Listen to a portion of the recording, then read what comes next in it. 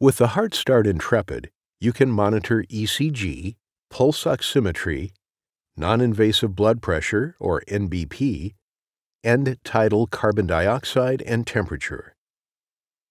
When monitoring ECG, you can use the multifunction defib electrode pads, or monitoring electrodes attached to a 3, 5, or 10 lead cable set.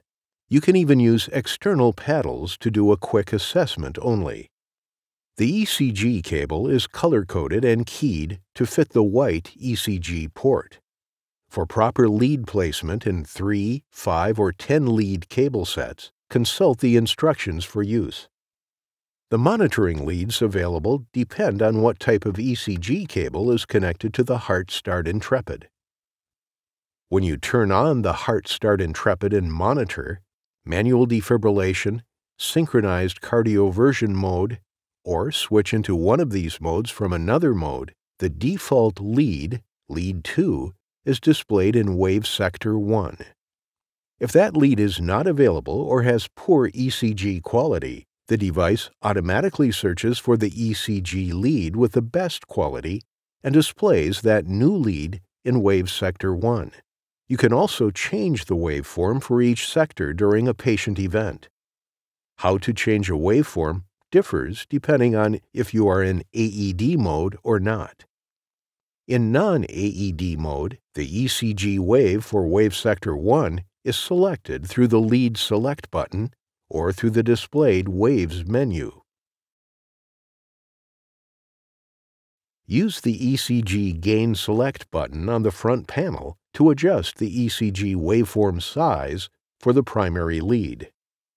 To change the waveform displayed in wave sector 2, 3, or 4, press the Smart Select knob, navigate to Displayed Waves and select, choose the desired wave sector and select, and choose the new wave type and press the Select.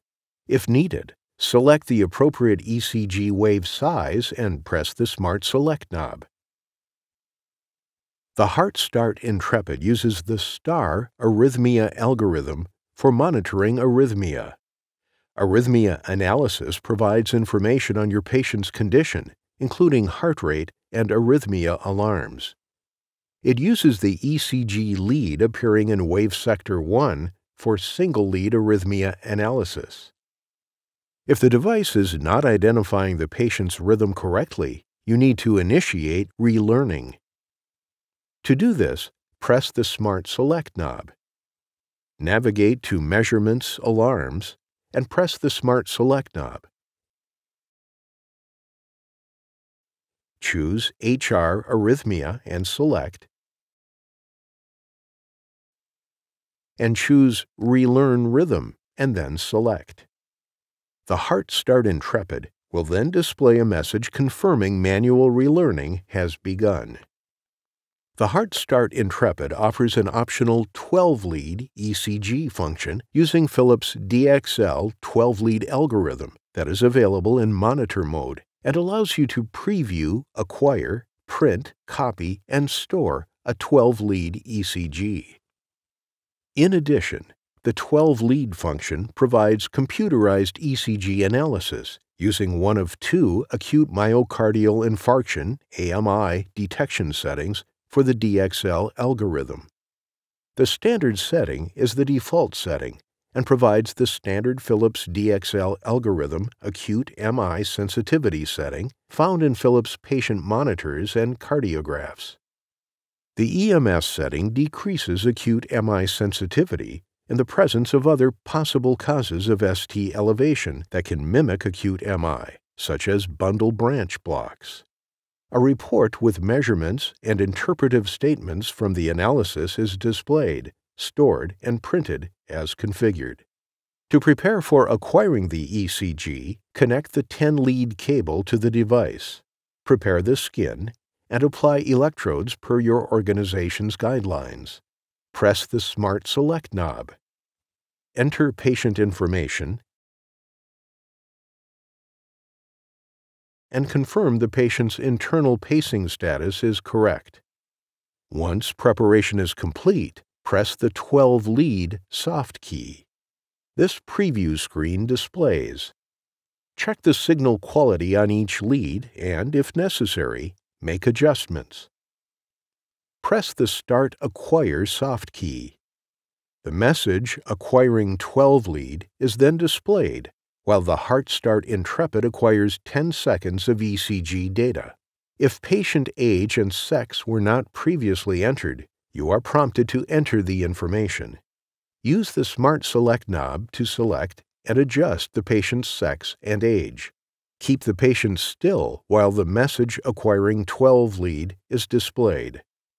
Once ECG acquisition is complete, ECG analysis begins automatically and is accompanied by the message Analyzing 12 lead. The patient does not need to be still during this time. Following analysis, the 12-lead report is displayed, stored internally, and printed as configured.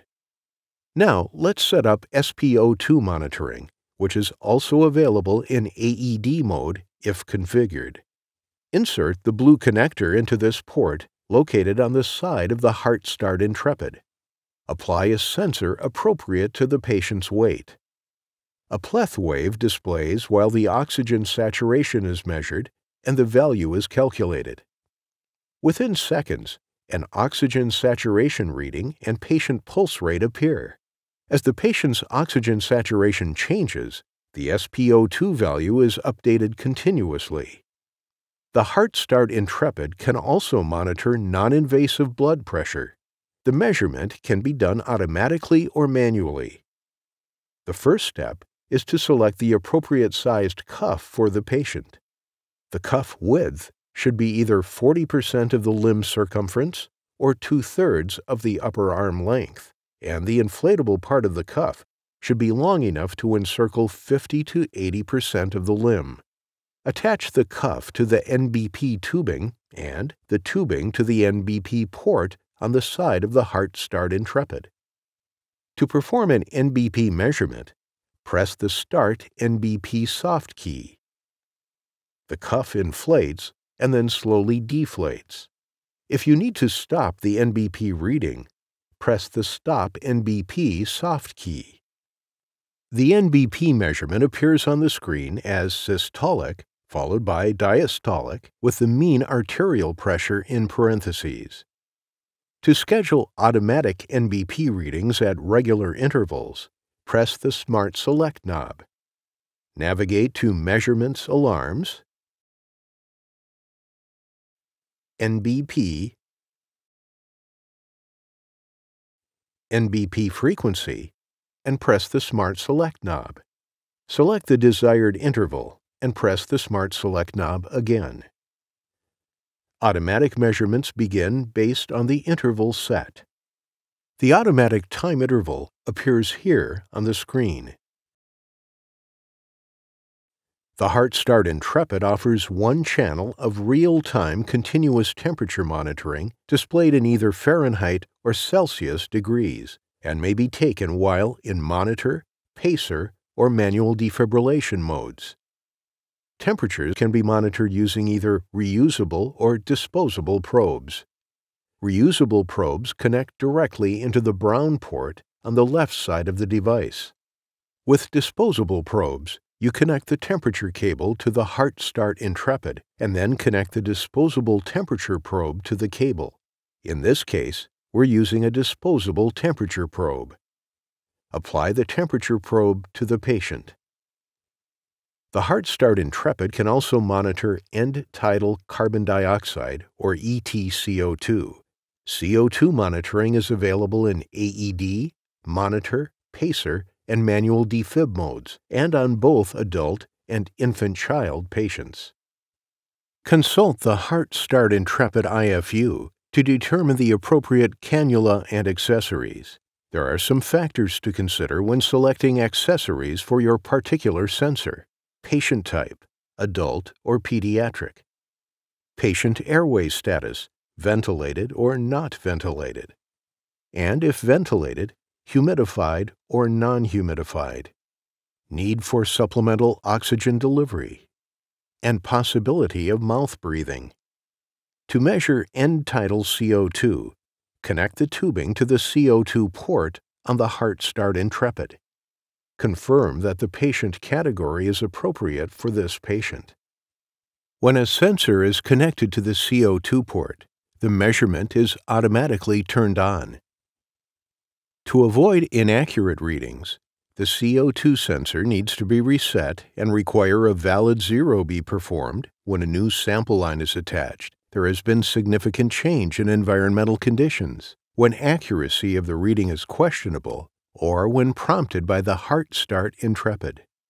Before zeroing the sensor, remove the sampling line from the patient for at least 20 seconds and remove all sources of CO2 away from the sampling line.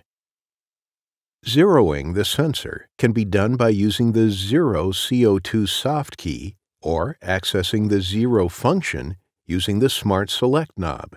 In this case, we'll demonstrate the procedure using the soft key. Confirm the HeartStart Intrepid is in a clinical mode. Then, simply press the Zero CO2 soft key and the CO2 Zero in Progress message appears on the display. The message disappears when zeroing is finished. There are two measurement values associated with ET-CO2 monitoring. The first is ET-CO2, or end-tidal carbon dioxide, the peak CO2 value measured during expiration. The second is AWRR, airway respiration rate, or the number of breaths per minute. In addition to the values, the monitor displays the CO2 waveform, or capnogram, in the configured wave sector, if available. This is the shape of a normal capnogram. It is important to note that on a capnogram, positive deflections represent expiration, whereas negative deflections represent inspiration, which is the opposite of most respiratory waveforms. The HeartStart Intrepid also includes the traumatic brain injury, or TBI, advisory indication. It is only available on devices with SpO2, non-invasive blood pressure, and ET-CO2 measurement parameters. When enabled, the TBI advisory will advise when SpO2, systolic blood pressure, or ET-CO2 are outside of preconfigured parameters. If it is determined that action is needed, do so as directed by your local protocols.